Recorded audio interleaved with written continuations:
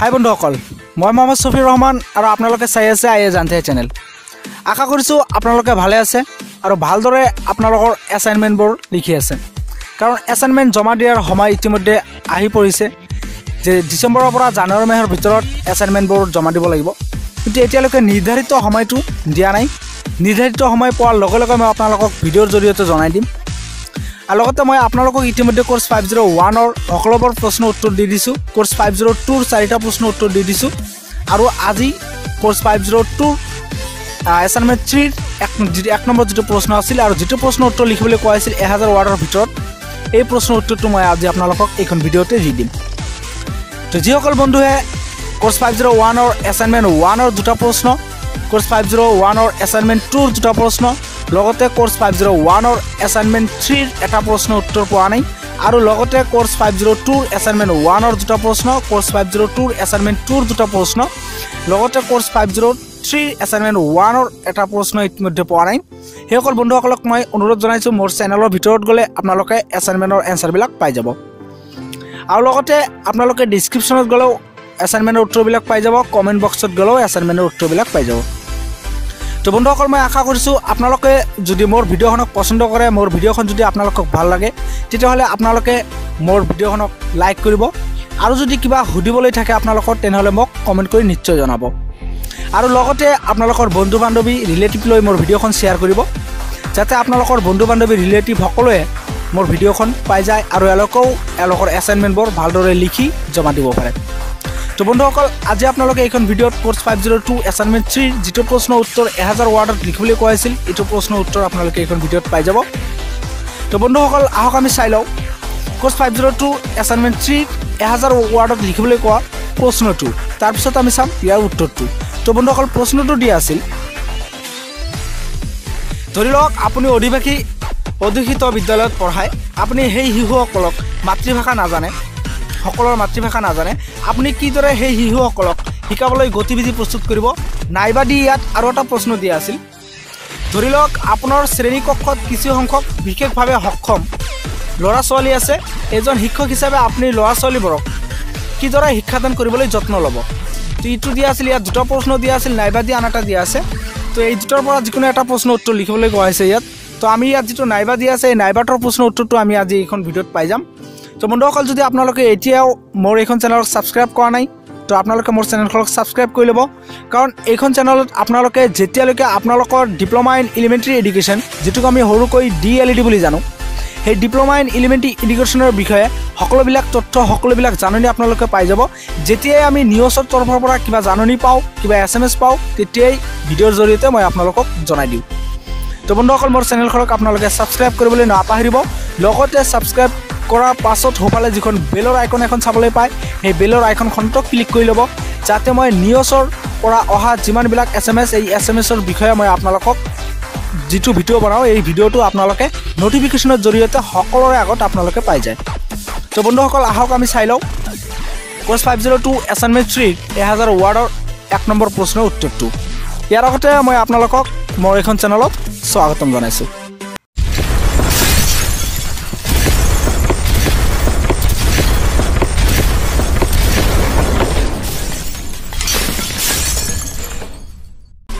তো বন্ধুসকল, উত্তৰটো ইয়াতে দিয়া আছে।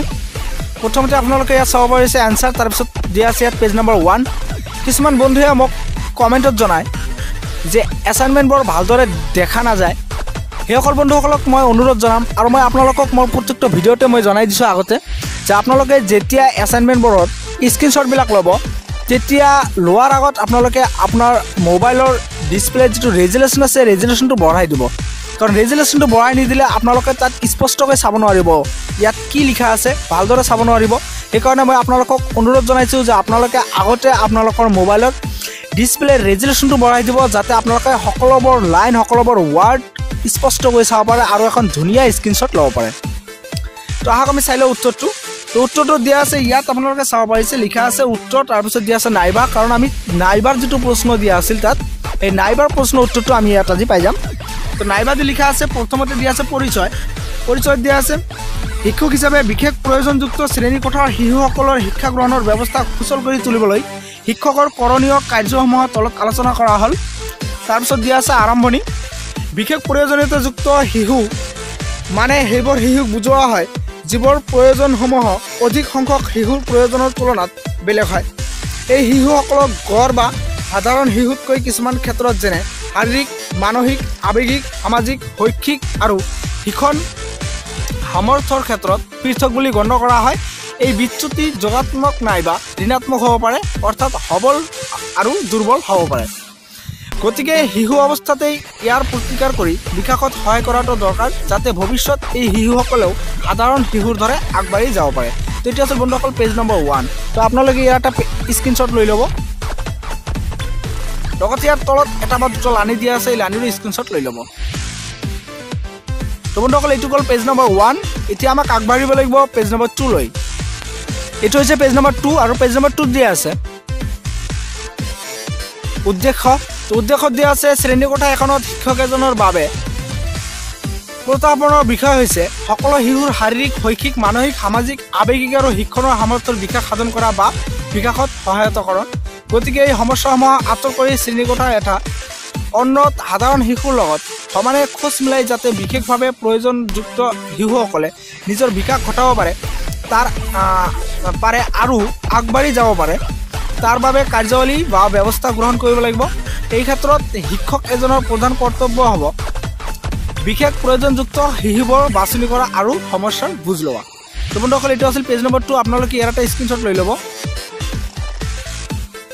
তলত এটা বা দুটা লানি দিয়া আছে এইটো স্ক্ৰীনশ্বট লৈ ল'ব এইটো হ'ল পেজ নম্বৰ 2 এতিয়া যাম আমি ইয়াৰ পৰৱৰ্তী অংশ অৰ্থাৎ পেজ নম্বৰ 3 লৈ পেজ নম্বৰ 3 দিয়া আছে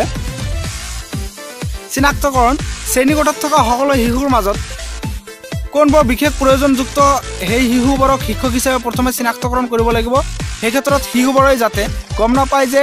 তাক বিশেষভাৱে বাছনি কৰা হৈছে এই ক্ষেত্ৰত শিশুজনে দিয়া আছে ইয়াত হ'ব শিশুজনক কিছুমান খেল বা ব্যায়ামৰ ব্যৱস্থা কৰিব লাগে যাতে এইবোৰ খেল বা ব্যায়ামত অভ্যাস বা প্ৰতিদ্বন্দ্বিতাত আগবঢ়াব নোৱাৰা শিশুবোৰ বাছনি কৰি বেলেগ পদ্ধতিৰে আগবাঢ়ি লৈ যোৱাৰ বাবে চেষ্টা কৰিব লাগিব তাৰপিছত দিয়া আছে প্ৰকৃতি নিৰ্ণয় শ্ৰেণীকোঠাৰ শিশুবোৰৰ বিশেষভাৱে প্ৰয়োজনৰ প্ৰকৃতি আৰু সমস্যাসমূহ নিৰ্ণয় কৰি ভাগ কৰি ল'লে সিহঁতৰ শিক্ষণৰ সুচল কাৰ্য ব্যৱস্থা সম্পাদন কৰাত আৰু শিক্ষণ প্ৰক্ৰিয়া অধিক ফলপ্ৰসূ কৰিব পৰা যাব এইটো আছিল পেজ নম্বৰ 3 আপোনালোকে ইয়াৰ স্ক্ৰীনশ্বটবিলাক লৈ ল'ব এটা এটাকৈ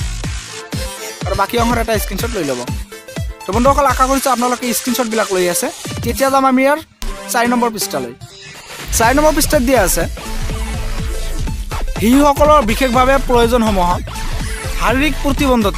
প্ৰতিবন্ধকতা ইয়াত দিয়া আছে শাৰীৰিকভাৱে প্ৰতিবন্ধক শিশুসমূহক শিক্ষণত বিভিন্ন সমস্যাৰ সন্মুখীন হোৱা দেখা যায় যেনে কাণেৰে নুশুনা বা কম শুনা শ্ৰেণীকোঠাত কিছুমান শিশু কাণেৰে নুশুনা বা কম শুনা থাকিব পাৰে এই ক্ষেত্ৰত শিক্ষক এজনৰ ভূমিকা হৈছে এই ধৰণৰ শিশুক শিক্ষামূলক কাৰ্য হিচাপে ছাত্ৰ ছাত্ৰীৰ মনৰ ভাৱ বা কথাটো বুজি এইদৰে শিক্ষাদান কৰি যাতে শিশুবোৰ ভৱিষ্যতে আগবাঢ়ি যাব পাৰে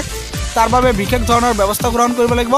এই ক্ষেত্ৰত যদি চিকিৎসাজনিত সমস্যা বুলি ধাৰণা কৰা হয় তেন্তে অভিভাৱকৰ লগত যোগাযোগ কৰি সমস্যা সমাধানৰ চেষ্টা কৰিব লাগিব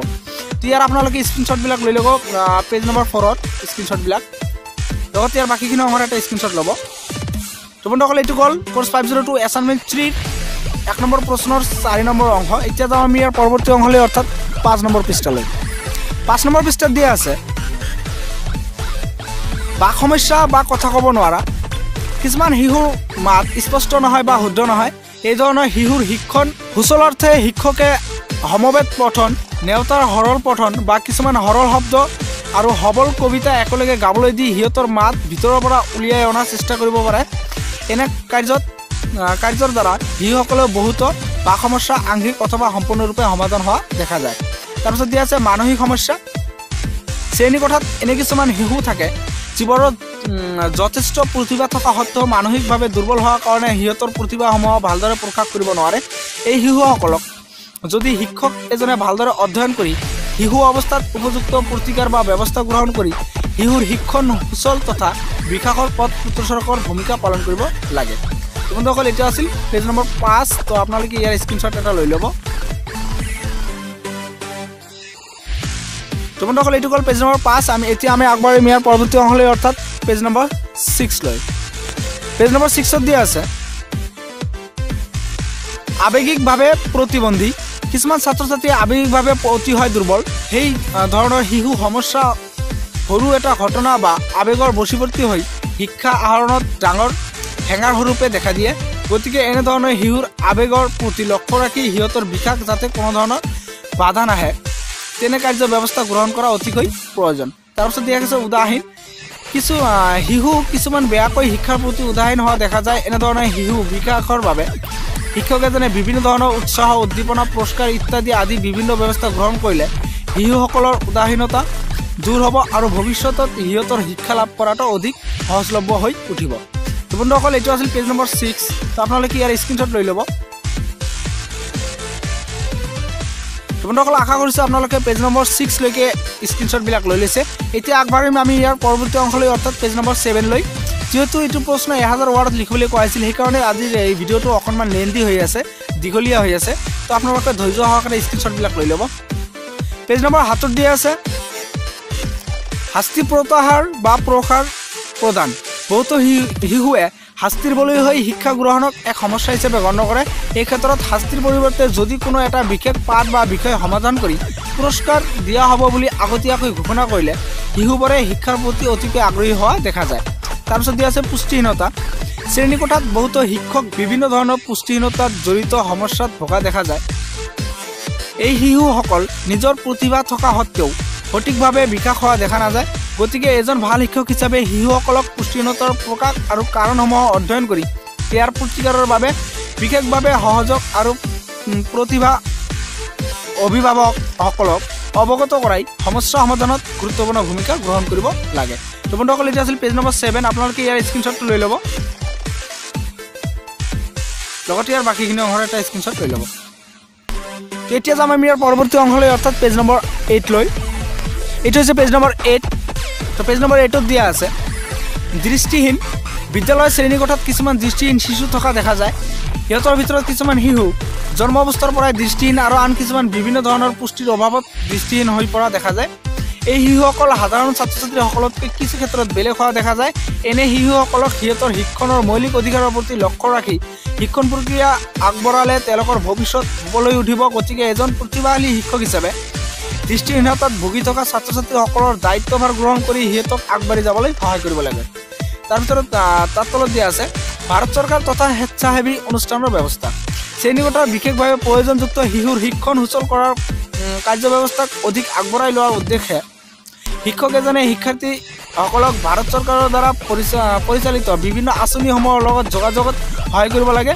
বিশেষ প্ৰয়োজনযুক্ত শিশু শিক্ষাৰ বুৰঞ্জীত 1955 চনত মগবেদীৰ সকলৰ বাবে বিদ্যালয় স্থাপনৰ যোগেদি আৰম্ভ হয় তো বন্ধুসকল এতিয়া আছিল পেজ নম্বৰ 8 তো আপোনালোকে ইয়াৰ এটা স্ক্ৰীনশ্বট লৈ ল'ব লগতে ইয়াৰ বাকীখিনি অংশৰ এটা স্ক্ৰীনশ্বট লৈ ল'ব তো বন্ধুসকল এতিয়া আগবাঢ়িম আমি ইয়াৰ পৰৱৰ্তী অংশলৈ অৰ্থাৎ পেজ নম্বৰ 9 লৈ তো বন্ধুসকল এইটো হৈছে পেজ নম্বৰ 9 ইয়াৰ পিছত আৰু এটা পেজ বাকী আছে অৰ্থাৎ হেক পেজ এটা বাকী আছে তো আগতে আমি পেজ নম্বৰ 9ত যেটো দিয়া আছে এইটো চাই লওঁ পেজ নম্বৰ 9ত দিয়া আছে গুৰুত্বপূৰ্ণ শিক্ষা বন্ধুসুলভ দৃষ্টিভংগীৰে শিক্ষা প্ৰদান কৰিলে বিশেষভাৱে প্ৰয়োজনযুক্ত শিশুসকলৰ শিক্ষা আহৰণ প্ৰক্ৰিয়া আনন্দদায়ক হোৱা পৰিলক্ষিত হয় তাৰপিছত দিয়া আছে প্ৰচাৰ বা সংবাদ মাধ্যম সমাযোজন তাৰপিছত দিয়া আছে তলত বৰ্তমান সময়ত বিভিন্ন প্ৰচাৰ সংবাদ মাধ্যমসমূহে বিশেষভাৱে প্ৰয়োজনযুক্ত শিশুসকলৰ বিকাশৰ বাবে বিভিন্ন কাৰ্য ব্যৱস্থা গ্ৰহণ কৰা দেখা যায় এই ক্ষেত্ৰত শিক্ষকসকলেও প্ৰত্যক্ষভাৱে জড়িত হৈ সংবাদ মাধ্যমৰ লগত যোগাযোগ আৰু অভিভাৱকসকলকো বিভিন্ন ধৰণে সহায় কৰিব লাগে তো বন্ধুসকল এইটো আছিল পেজ নম্বৰ 9 তো আপোনালোকে ইয়াৰ এটা স্ক্ৰীনশ্বট লৈ ল'ব তো বন্ধুসকল এইটো আছিল পেজ নম্বৰ 9 তো এতিয়া আগবাঢ়িম আমি ইয়াৰ পৰৱৰ্তী অংশলৈ অৰ্থাৎ কোৰ্স 502 এছাইনমেণ্ট 3 1000 ৱাৰ্ডত লিখিবলৈ কোৱা 1 নম্বৰ প্ৰশ্ন উত্তৰৰ হেক অংশলৈ বন্ধুসকল এইটো হৈছে হেক অংশ যে হেক অংশত দিয়া আছে সামৰণি দিয়া আছে উপৰোক্ত আলোচনাৰ জৰিয়তে এই কথা স্পষ্ট যে শ্ৰেণীকোঠা এটাৰ বিশেষভাৱে সক্ষম শিশুসকলৰ শিক্ষণ ব্যৱস্থা সুচল কৰি গঢ়ি তোলাৰ ক্ষেত্ৰত শিক্ষক এজনৰ দায়িত্ব আৰু কৰ্তব্য আছে শিক্ষকজনে শিশুসকলক শিশু অৱস্থাতে সিহঁতৰ উপযুক্ত বিকাশ শৈলী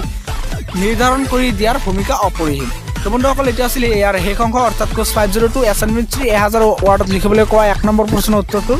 হেক অংশ তো আশা কৰিছোঁ আপোনালোকে সকলোবিলাক পৃষ্ঠাৰ স্ক্ৰীনশ্বটবিলাক ভালদৰে লৈ লৈছে আৰু লগতে মই আপোনালোকক অনুৰোধ জনাইছোঁ যদি আপোনালোকে এতিয়ালৈকে কোৰ্ছ 501 এছাইনমেণ্ট 1 এছাইনমেণ্ট 2 এছাইনমেণ্ট 3 আৰু লগতে কোৰ্ছ 502 এছাইনমেণ্ট 1 এছাইনমেণ্ট 2 বাকীবোৰ প্ৰশ্ন উত্তৰ এতিয়ালৈকে পোৱা নাই তেনেহ'লে কমেণ্টত ডিছক্ৰিপশ্যনত আৰু মোৰ চেনেলৰ ভিতৰত গ'লে সকলোবিলাক উত্তৰ আপোনালোকে পাই যাব আৰু লগতে মই আপোনালোকক আকৌ এবাৰ জনাইছোঁ আপোনালোকে যদি মোৰ ভিডিঅ'খনক আপোনালোকে ভাল পায় মোৰ ভিডিঅ'খনক যদি আপোনালোকে ভাল লাগিছে তেনেহ'লে আপোনালোকে মোৰ ভিডিঅ'খনক লাইক আৰু শ্বেয়াৰ কৰিবলৈ নাপাহৰিব তো বন্ধুসকল ইয়াতে মই আপোনালোকৰ পৰা বিদায় লৈছোঁ আৰু 2 দিনৰ ভিতৰত মই আপোনালোকৰ course 503 1 number 2 number assignment 2 1 number 2 number আৰু এছাইনমেণ্ট 3 1 নম্বৰ প্ৰশ্ন উত্তৰটো দি দিম তো আশা কৰিছোঁ বন্ধুসকল আপোনালোকে মোৰ ভিডিঅ'খনক শ্বেয়াৰ কৰিব বুলি তো ইয়াতে মই আপোনালোকৰ পৰা বিদায় লৈছোঁ থেংক ইউ ফৰ ৱাচিং থেংক ইউ ভেৰি মাছ